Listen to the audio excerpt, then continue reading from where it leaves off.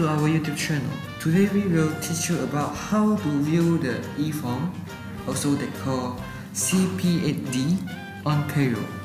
First, we click on Payroll, then select the government reports and find the print income tax CP8D and choose the year and click apply button, and we will get the list, and click on this word submission of LHDN's CP8D via magnetic media, and we can save it to file or desktop and save it,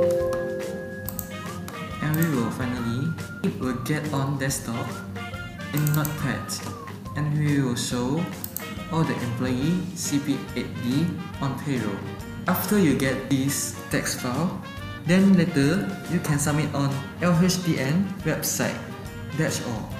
Thank you for watching this video. If you like it, please click the button subscribe, like and share. Thank you very much.